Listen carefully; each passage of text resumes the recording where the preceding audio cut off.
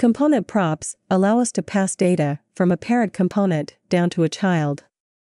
We do this through custom attributes on the parent component's HTML tag. As a side note, props are only used for parent-to-child communication. If we want to communicate from the child to the parent, we have to use component events, which we cover in another lesson. The first step to create a prop is to add a custom attribute to the component instance that we want to pass data to. The value is whatever data we want to send down to the child component. We'll start by creating a new component called childgreeting.vue. Then, we'll add it to the root app component.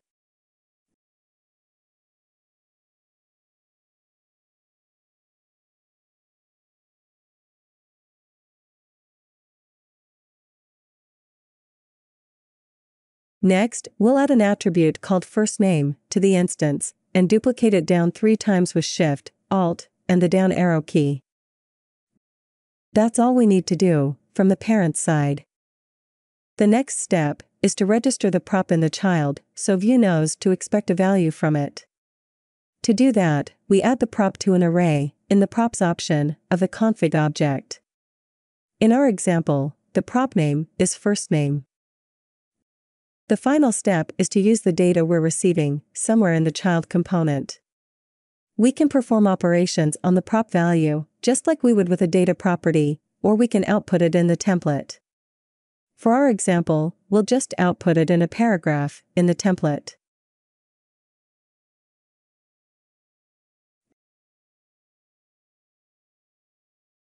If we run the example in the browser, we'll see 4 paragraphs with the 4 different names. Vue allows us to use as many props on an element as we need.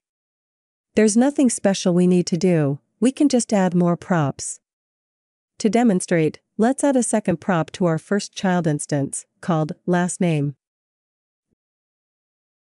Then, we'll switch over to the child component and register and use it.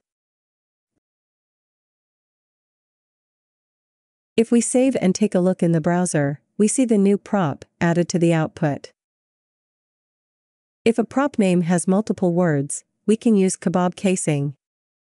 Just like component names, we don't have to change the prop name, because Vue will automatically convert it.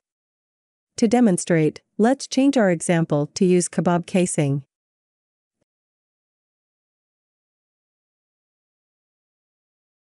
The convention is to use kebab case for attributes, so we'll do it that way from now on.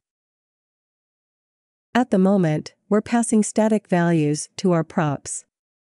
But we can also use the vbind directive to bind dynamic data.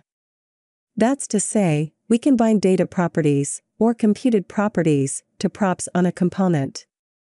To do that, we bind to the prop and specify the data or computed property as the value. Let's change our example to bind to the first and last names.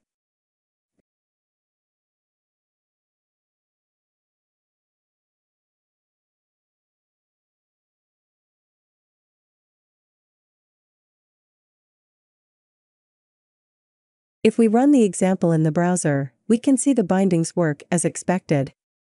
For the computed property example, we'll create a computed property that combines the first and last names.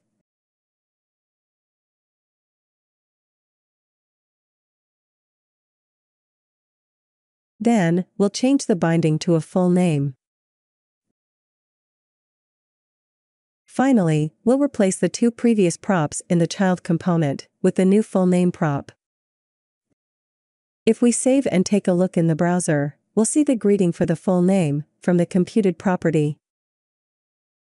When we're working with others on a project, it's useful to specify the type of value a prop needs to have. This way, other developers can see at a glance what type of data the prop should accept. To do this, we change the props option in the child component from an array to an object. Then, we specify the prop name and type as a key value pair. To demonstrate, let's modify the full name prop from our example to have a type. If we save and take a look in the browser, we see that the example still displays the full name. Now, let's change the type to a number and see what happens. If we take a look in the browser, everything still works, even though the type is different. That's because Vue doesn't perform a strong type check. That's to say, the compilation won't fail if the wrong type is used. Vue only raises a warning if the type doesn't match. If we open up the browser's DevTools and look in the console, we'll see the warning message. The type feature mostly serves as a documentation for developers to easily see what type of value we intend for the prop. Vue allows us to make a prop required by setting the required prop option to true. To use extra options, we convert our prop to an object. In the object, we specify options like type and required as key value pairs. To demonstrate, let's modify the child component in our example and add the required option. As with the type, the required option is a soft check and won't produce a compilation error, but rather raise a warning in the browser's console. To demonstrate, we'll remove everything related to the prop in the parent component. When we save and take a look at the browser, only the hard-coded values are displayed. And in the console, we see the warning for the missing prop. Another option we can specify on an individual prop is the default option. Vue will use the default option when the attribute isn't present on the tag. Like with required, the prop has to be converted to an object to accept default as the option.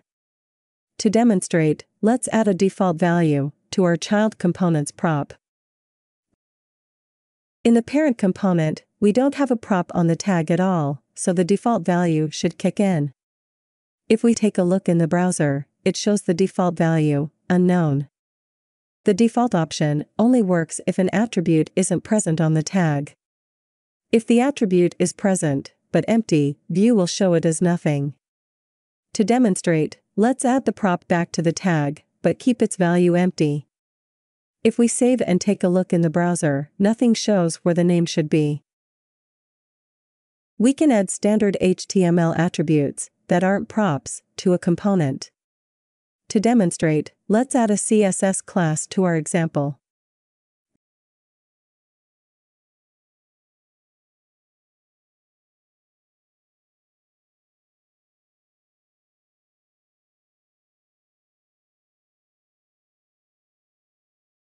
If we save and take a look at the browser, the new styling is applied. In the next video, we'll learn a simple state management solution with the provide and inject APIs. Thank you for watching, we'll see you in the next one.